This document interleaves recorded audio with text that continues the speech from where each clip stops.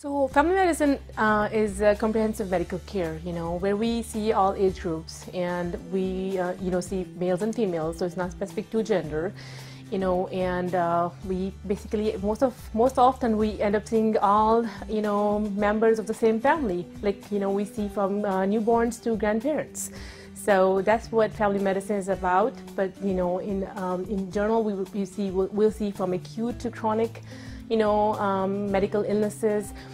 kind of, common cold, flu, management of diabetes, hypertension, high cholesterol, and then screening and wellness exams.